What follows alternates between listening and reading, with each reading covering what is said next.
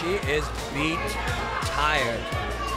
Great performance from the young lady here from South Korea, but Shinashi should just lock this up and put this fight away, and I think that's what she's going to do right now.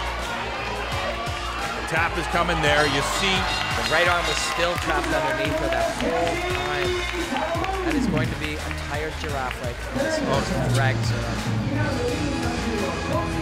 Shinashi with her arms raised. No matter what fight Hee Da Choi fights next, she knows she will have been in deeper water than she's going to be facing in the future, and that is excellent for her. Really great performance here. Shows her toughness, tests the deepest of all fight waters, and finds that she belongs there.